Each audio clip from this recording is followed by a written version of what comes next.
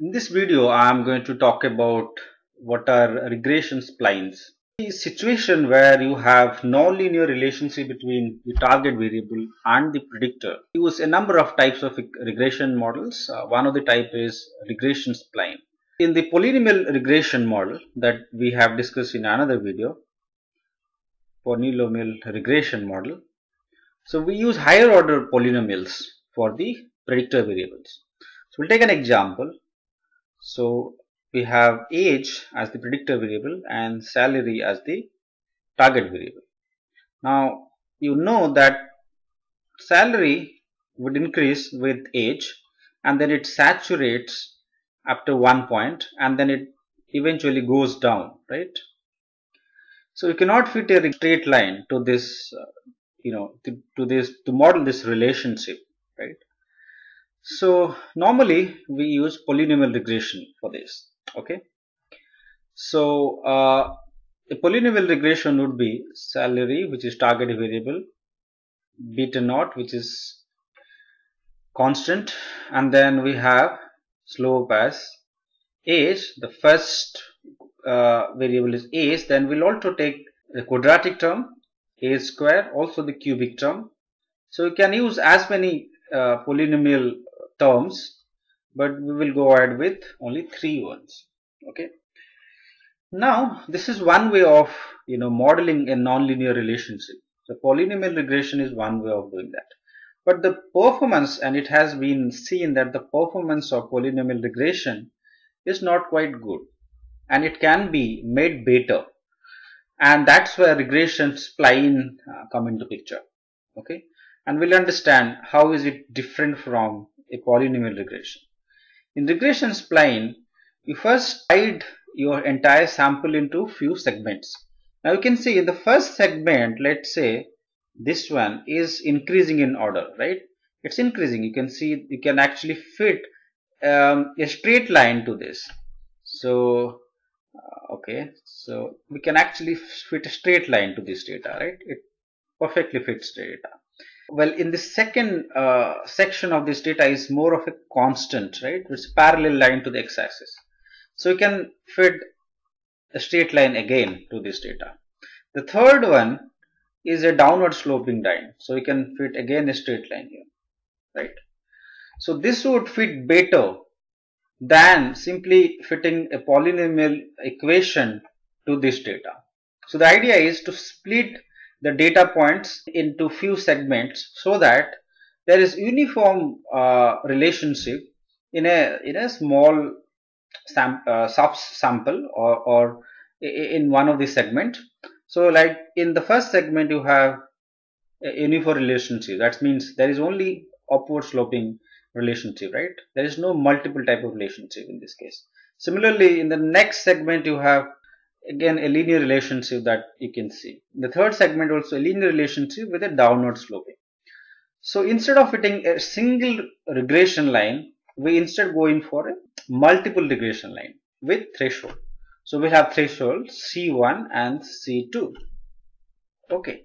So instead of a single polynomial, we're going to have 3 polynomial regressions. Salary,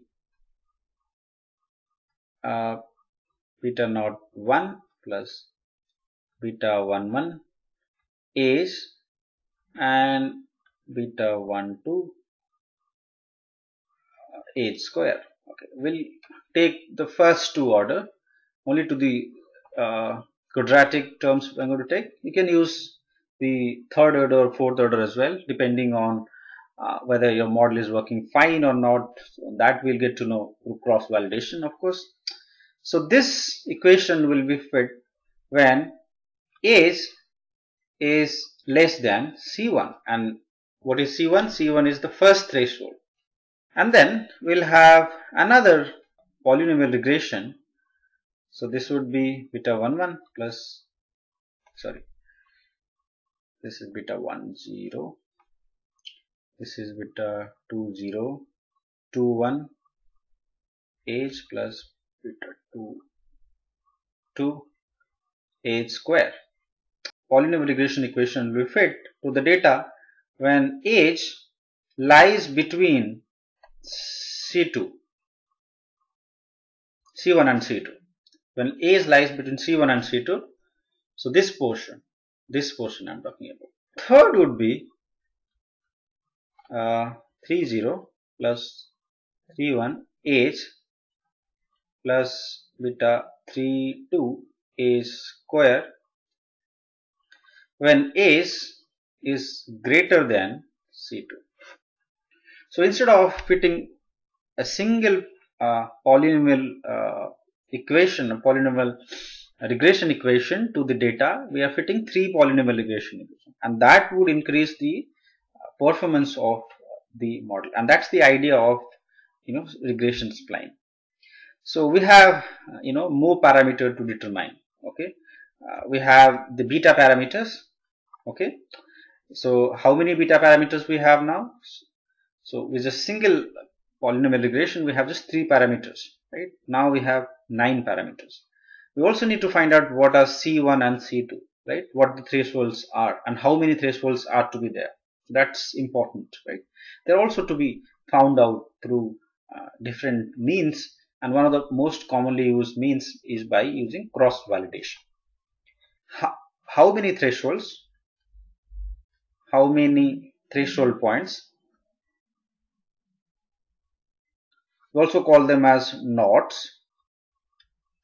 How many knots are going to be there? And then where to place them? Okay. So how do we know that where exactly you should have the threshold? And second question is, how many thresholds, such threshold are to be there? Okay. Now there is no thumb rule as such that these many threshold or this is where you have to place your threshold.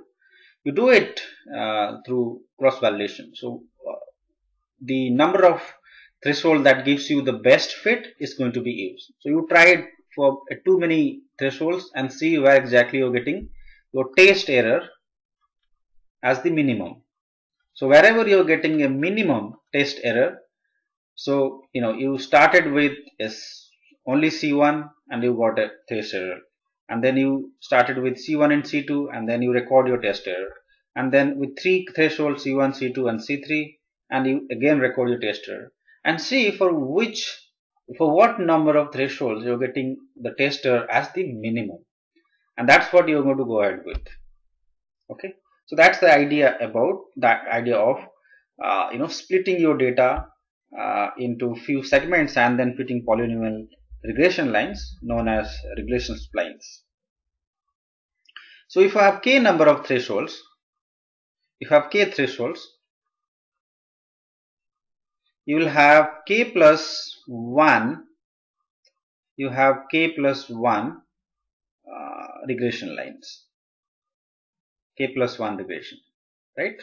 So we have just seen we had two thresholds now. So how many regression equations we were able to fit? 3, right? 1, 2 and 3. Alright, so that's about it. There are few other things to remember while using regression spline is that you just have to consider what is known as continuity, continuous constraint. Okay, what happens is that if I go back to our first slide, we have this splits, right, at C1 and C2. Now it so happens that when you fit regression lines separately, they may not be continuous, right? You can have a regression line fitting like this. Now this is not continuous, and this is not going to be a proper way of fitting your data. Okay, so that problem you can face. So the assumption, so there is another constraint to be used while doing the optimization is to enforce continuity. So you should have that many number of threshold, and you should place this threshold in such a way that ensure that there is continuity. That means when you are fitting a regression line, it should be something like this. Okay, so the first segment, second segment and third segment. So it's proper it's continuous, right? There is nowhere it is there is discontinuity. So that's one important thing to remember. Now the most important thing when you actually do it in any software, because uh, when you do it in software you don't have to do the optimization part, but the trickiest part is to find out what is the what are the thresholds, or how many thresholds. So how many threshold is the key, and where to place the thresholds are also the key. Many times you yourself have to plot it out. First you visualize your data,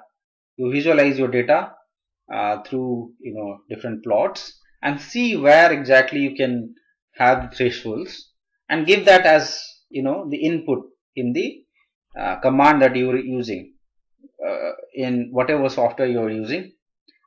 And if you are not sure about it, then try a few times and look at the cross validation error. You can do the k-fold cross validation. Okay, do the k-fold cross validation and see at what number of threshold and at what points you're getting the minimum value. It's a difficult task. You have to run the regression lines a number of times. You can write a code and keep on changing your values. You can have many such scenarios, maybe thousands or maybe tens of thousands of such scenarios, and see where exactly you're getting the minimum cross validation error. It's computationally intensive, but end of the day that will increase the efficiency of a model. So what we have learned is that polynomial regression, although it looks easy, comparatively it's easier, it is not very efficient. But if you use multiple polynomial regression equation by dividing the sample into subsamples through different thresholds or knots, you will get more efficient regression or classification model. Well, the same concept can be extended to a classification model as well. So you can use a logistic regression or a linear discriminant analysis model by dividing this data into different splits and so on. So that can well be used there as well. Thank you.